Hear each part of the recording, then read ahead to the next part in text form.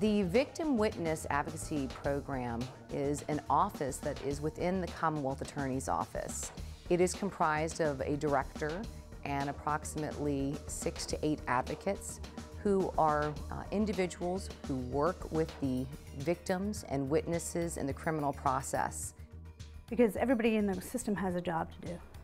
From the police, the investigators, they need to make sure they are out there solving the crimes, doing the investigation, getting the witnesses prepared. And the Commonwealth Attorney's Office job is to uphold the laws of the Commonwealth and prosecute these cases. So we're there to assist the victim. So the victims aren't left out there without anybody to explain everything to them. To let them know when somebody's arrested, to let them know when they get a bond hearing, to let them know when the court dates are, and give them all the information that they need to try to help them recover as best we can for such horrific events that happen when you're a victim of crime. But they're also very important individuals in dealing with the families during violent crime situations and dealing with victims, even just maybe holding their hand through the process, sitting with them during court, or just being the person that a victim or a family or witness can call on 24/7, day and night. Henrico Victim Witness provides services to victims of all felonies and violent misdemeanors. And when we say all felonies, we're talking about we work with victims of rape, robbery, murder, abduction, human trafficking, malicious wounding, unlawful wounding, domestic violence. We don't treat one crime any different than another. All people that are victims of these crimes in Henrico County are people that we provide services to. The Virginia legislature recognized the importance of respecting both victims and witnesses during the criminal process system and passed what has been called a Victims' Bill of Rights. What that allows victims and the family of victims to know is that because they are an instrumental party to the criminal process system, they have the right to know when certain things are happening in court. I often say that I don't know what prosecutors would do without having these advocates. They are just very instrumental in helping prosecutors work with families.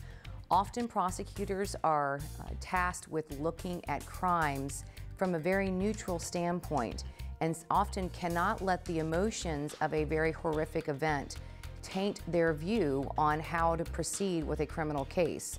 The advocate, however, can be that person who can be the emotional person that a victim can rely on. So to have victims and witnesses be comfortable with the process, it's a multi-team effort, and that's why the advocates are invaluable and very much a part of the team, along with prosecutors and investigators. Back in 1991, I was assigned to the homicide unit with Henrico County Police Department. During that time, our job was basically to work violent crimes. Violent crimes incorporated robbery, rape, and murder. Unfortunately, there were times that we were so engrossed in trying to get our job done and find out who did what and why it was done that we forgot about our victims. The victims were the parents and the family of the loved one who was lost.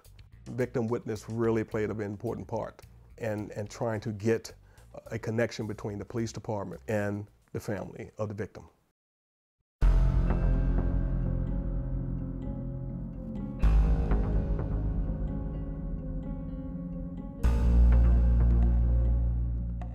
Unfortunately, back in 2009, December the 9th, approximately 5:40 a.m., I got a phone call.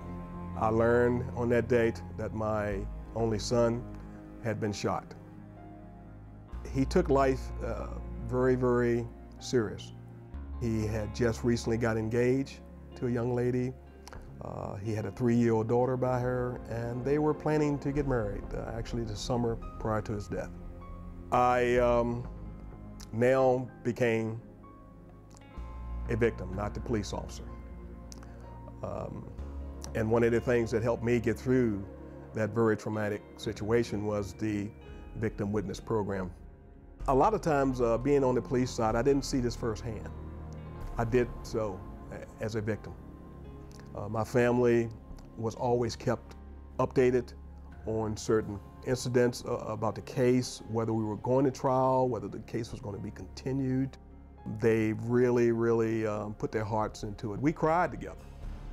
We sit down the day of the sentencing and we all hugged, we said a prayer, and we all shared that tear. I'll never forget that. I'll never forget that.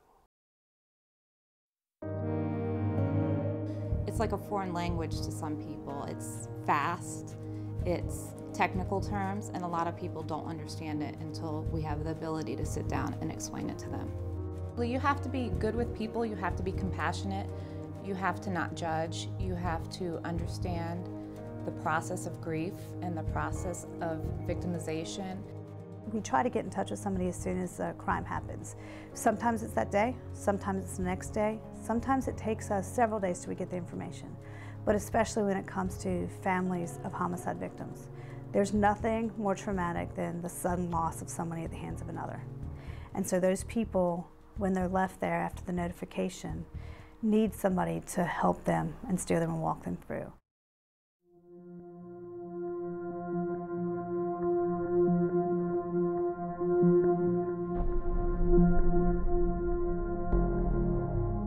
Well, our first encounter with the criminal justice system basically was 18 years ago, and that was when our son, Vance Michael Horn Jr., was murdered. He was murdered by a thief, someone who wanted and did steal a gold necklace from his cousin, and he was shot in the face during that robbery. It was like you can't breathe, you can't move, your days are different. I had to work and I was like walking in a trance. I needed help. I needed help real bad. And I always say that if it had not been for the victim support group with Henrico, I would have really lost my mind. I truly would have. And they made it so that, you know, we were very comfortable being there, even though it was at a traumatic time in our lives. But with their assistance, by making us aware of what was going to transpire, they made us very comfortable, feel very comfortable. We were so devastated by our son's death that I didn't even care whether I lived or died. That's how hard it was for us. And I cannot tell you how long it was before I began to see a little light of day.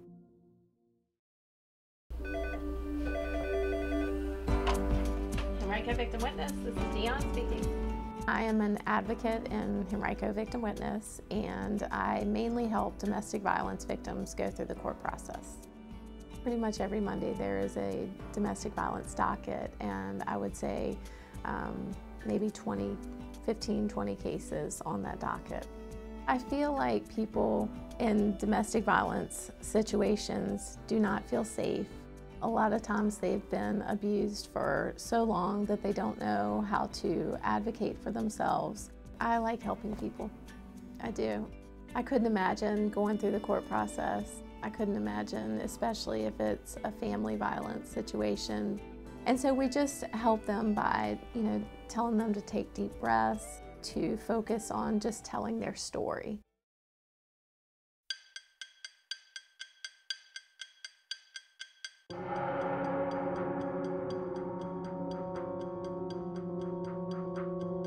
On March 22nd, 1996, I was stabbed by my ex-husband 40 times in my upper chest and face and head. Apparently, that night, he wanted us to try to reconcile things and just be a little family that night. And I said, I can't do that. I already made plans with my friends, so I'm just dropping her off and I need to go now. And that's when I started walking towards the door. My ex-husband turned me around and grabbed me by the throat and just squeezed so hard that apparently I passed out right there at the front door. Our daughter was in the room with my husband and I vaguely remember my ex-husband saying, "Go find mommy's keys. Go find mommy's keys." And when she was running all over the house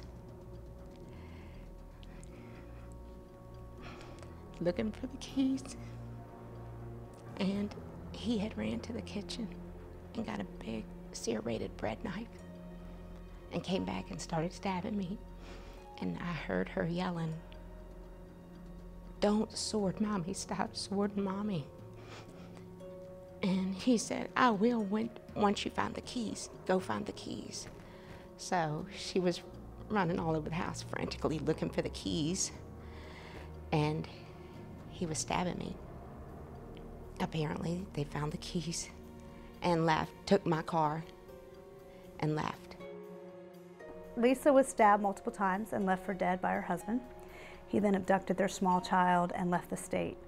I met Lisa the first time when she was at MCV Hospital, not very conscious, and her family within 24 hours of the time that she was stabbed, and continued to keep her updated. There was a manhunt that was out there.